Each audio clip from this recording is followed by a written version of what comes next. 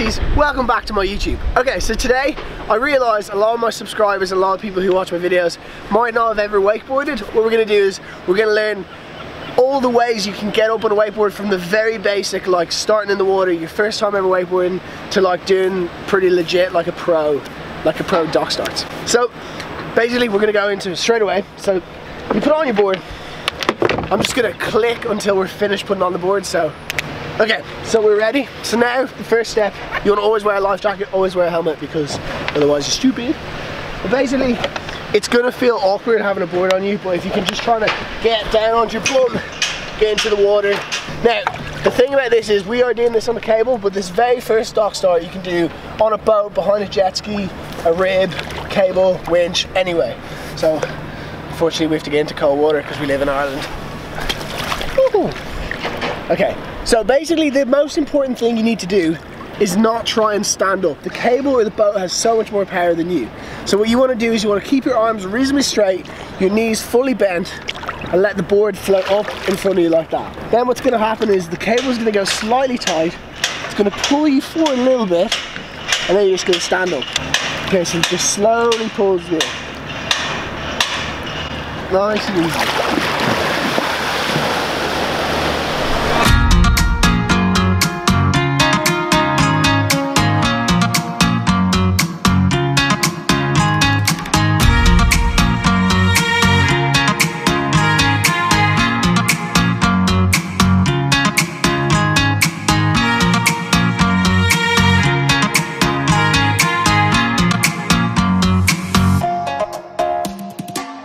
Okay, so that is literally the essence. Basically, in summary, you want to let the cable or the boat pull you up, get nice and slowly, and then you'll pull into position.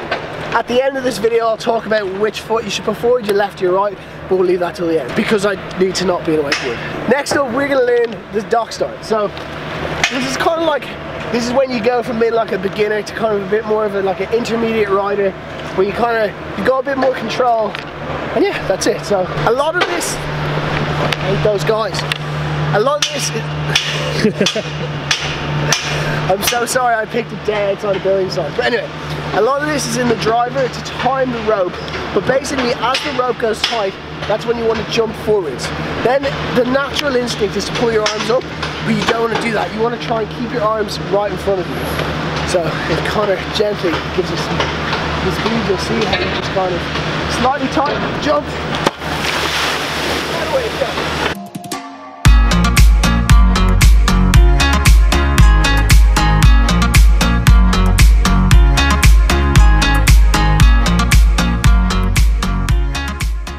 We're going to fast forward like a few months into your wakeboarding. You've gone from a beginner to an advanced. You can do loads of stuff out there. I've got loads of tutorial videos on like hitting rails, kickers, everything. Next up is this is the one that makes you like the bee's knees wakeboard. And this is when you want to do the nose press dock start, which is where you lean off your nose and jump in. So I wouldn't say it's a misconception, but like, is that even the right word? I don't know. Yeah. But a lot of people think you should go from the back to your front. You can do that. Personally, I would just let it build straight up, because often I find what happens when they go from the back is people slip like that. Again, it's all on the driver, so thankfully I've got an experienced Connor here. But basically we want to let the line build, and the further up you let your board go, believe it or not, gravity takes care of the rest and it comes back down. So just want to basically lean on your front leg, keep your back leg straight. You want to kind of almost push down the handle, as if the handle is almost like a wooden table, and you're kind of like letting it pull you up, and then you just want to let it go, and then it'll naturally come back down. So leaning on it, leaning on.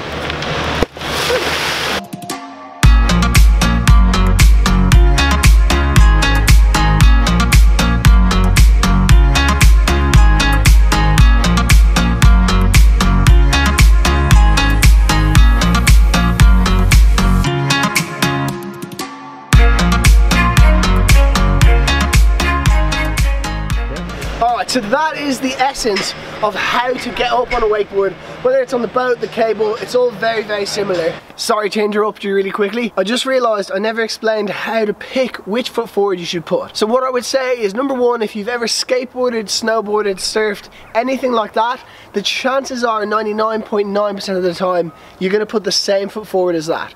Now there are exceptions, and if you've never ever, don't know why I said that so many times, if you've never done any board sports before, the test I always go for is I basically stand like this and I push someone. So then what happens is they get pushed, and when they lose their balance, they either put their right or their left foot in front of them. What then this does is you realise, okay, I put my right foot in front of me, therefore like the chances are I like my right foot in front. It's not a foolproof science, but anyway, I just thought I would give you that information. But anyway, back to wake dog. I hope the video helps you. If you're going to go wakeboarding or you're thinking about it, 110% give it a go. Like, we're in Ireland right now in September, it's cold, but it is the most fun thing ever. I will warn you though, it gets very addictive. For now, I hope you enjoyed the video. If you want to see any more like tutorial videos, I've got a bunch on my channel, and there's loads of vlogs and stuff, so if you like it, please subscribe, because I always try and keep some fresh content relevant. But yeah, sorry about the building site, guys. I wish I could just like turn that volume down, but anyway, for now, thank you so much for watching. Yeah, catch up with you soon.